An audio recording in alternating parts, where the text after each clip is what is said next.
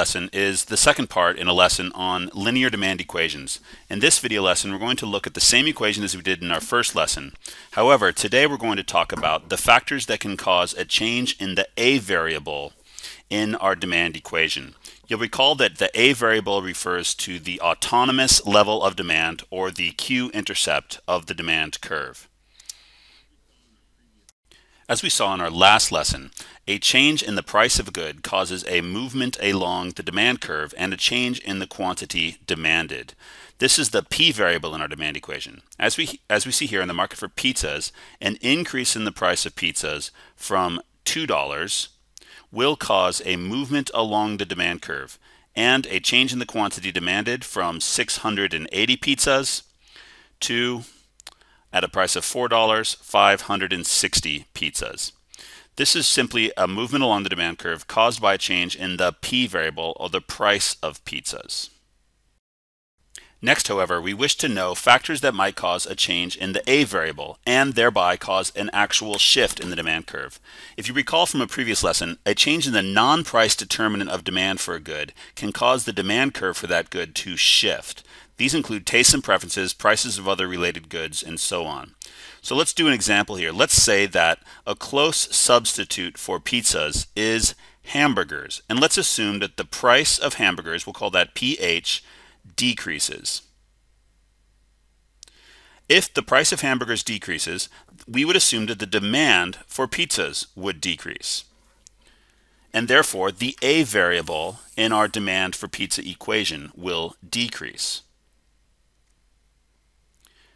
So with a fall in the price of a substitute good, the demand for pizzas will decrease, and this will cause a decrease in the A variable.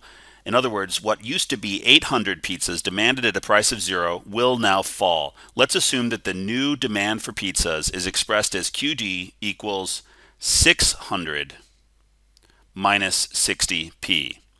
This indicates that our demand curve now begins at a Q-intercept of 600 instead of the previous level of demand at a price of 0, which was 800. Pizzas are now cheaper. Hamburgers are now cheaper. Therefore, people demand fewer pizzas, the substitute. Notice, however, that while the A variable changes, it decreases from 800 to 600. Our B variable remains the same. So our Q-intercept has changed. Graphically, the decrease in the demand for pizzas will be illustrated as a leftward shift in the demand curve. The Q-intercept, in other words, the quantity demanded at a price of 0, is now 600 pizzas, yet the slope of the demand curve will remain the same as it was before the fall in the price of hamburgers. Our demand curve now slopes upwards, so that at a price of $10, 0 pizzas are demanded. Notice that the entire demand curve is shifted to the left following a decrease in the price of a substitute good. We can use this new demand equation to plot a new demand schedule. So let's look at the schedule on the right, and we'll come up with a new demand schedule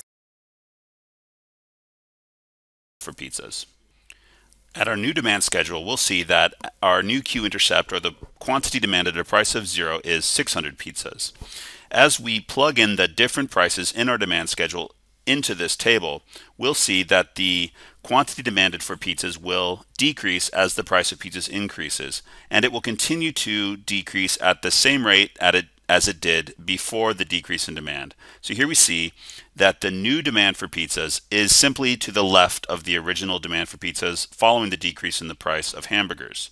As the price increases, the quantity demanded decreases at the same rate that it did before. In other words, our B variable, -60, has remained the same as it did before. For every $1 increase in the price, the quantity demanded falls by 60 pizzas, and for every $2 increase in the price, the quantity demanded falls by 120 pizzas.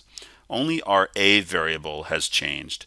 The lower price of a substitute good caused the autonomous level of demand, or the quantity demanded at a price of 0, to decrease. Even if pizzas were free, fewer people would demand pizzas now. 600 pizzas would be demanded at the price of 0, and the quantity demanded would fall as the price rose from $0 to $10. Our demand curve is shifted, but the slope remains the same.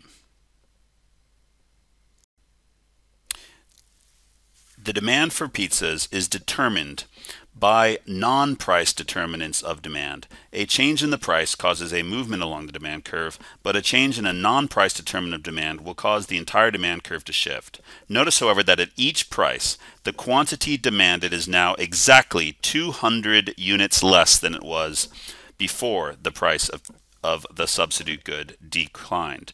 Whereas at the previous level of demand, at a price of $2, 680 pizzas would have been demanded. Now only 480 pizzas would be demanded. At a price of $8, 320 pizzas used to be demanded, but now the demand has decreased, only 120 pizzas are demanded.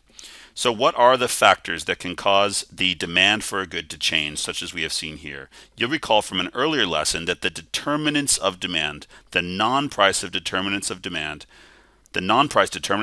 can be summarized using the acronym TOEISS, tastes and preferences of consumers, other related goods, prices including complements and substitutes, the expectations of consumers of the good, to future prices and future incomes, and the current incomes of consumers. For normal goods, there is a direct relationship between income and demand. For inferior goods, that relationship is inverse. The size of the market refers to the number of consumers in the market, and there are special circumstances which can cause a demand to shift for a particular good.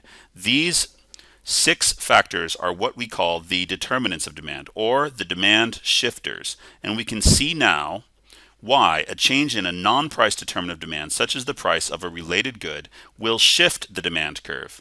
The demand will shift because the A variable in our demand equation will change if any of these factors change. So a change in a non-price determinant of demand will cause the A variable to change. But you should also recognize that the B variable will not necessarily change when a determinant of demand changes. In other words, the slope of our demand curve can remain the same even as the demand curve shifts outwards or inwards. The B variable will shift if some other factors change. In the next part of this video, we're going to explain the factors that can cause a change in the B variable. In this part of the lesson, we're going to look closely at the B variable in a linear demand equation. Recall that the B variable is an indicator of the slope of demand. The B variable has a negative sign in front of it. This is because the slope of a demand curve will always be negative. There will always exist an inverse relationship between the price of a good and the quantity demanded.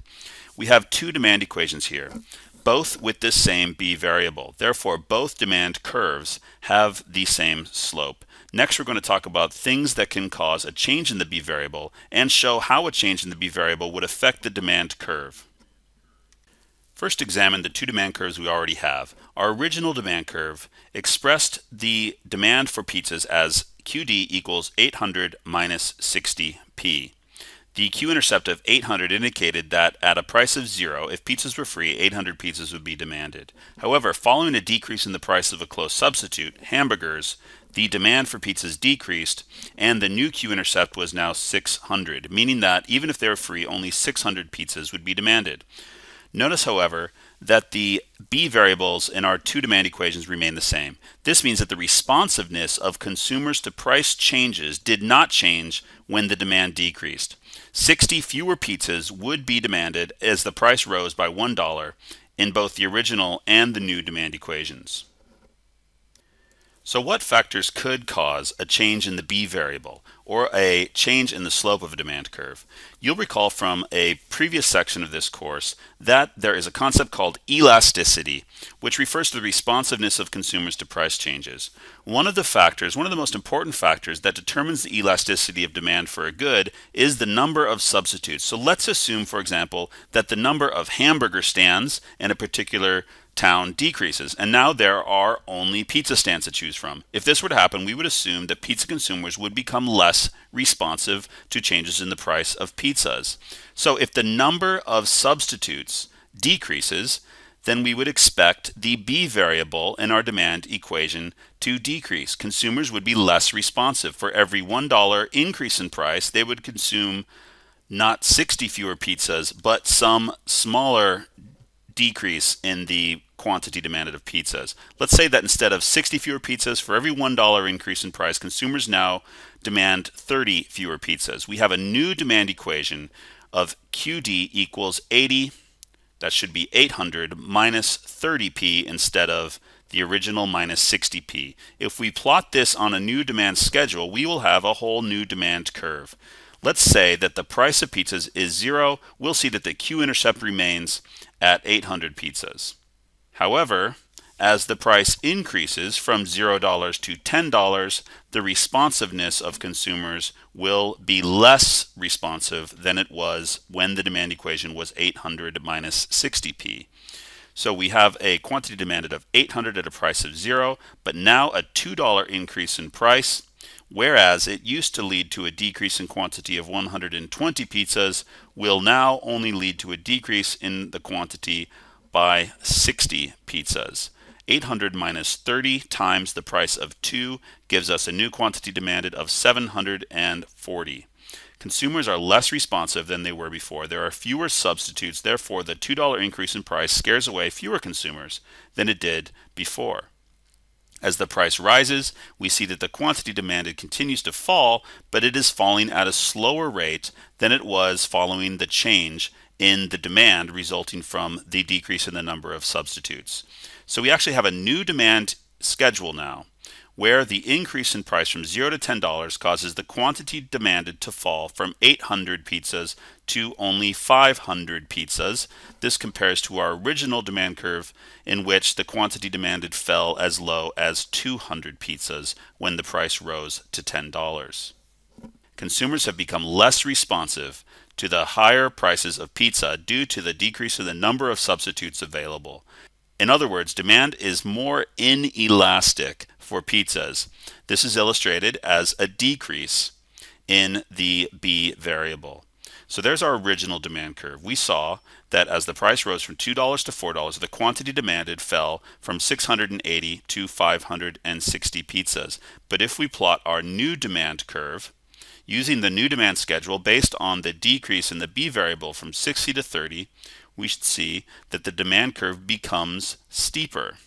Our Q-intercept remains the same at 800 pizzas, but as the price rises, consumers are less responsive than they were before. Therefore, the demand curve does not slope like it did before. Rather, it slopes more steeply. We'll plot a couple of points here, and we'll show our new demand curve following the decrease in the elasticity of demand. Notice that at $10, now 500 pizzas are demanded, whereas before only 200 pizzas were demanded. If we connect these dots, we have our new demand curve. Notice that it is steeper, indicating an increased inelasticity of demand for pizzas. Due to the fewer number of substitutes, people are less responsive to the higher prices of pizzas.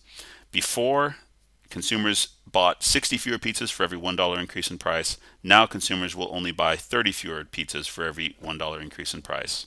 The B variable is an indicator of the responsiveness of consumers to price changes. If the B variable declines, we see that consumers are less responsive to price changes. They will continue to buy fewer pizzas as the price rises, but the rate at which their demand falls is less than before. So this wraps up our lesson on the determinants of demand. These are the different factors that change the demand for a good. Not just the quantity demanded, but can actually shift the demand curve left, right, or change the slope of demand by changing the elasticity of consumers.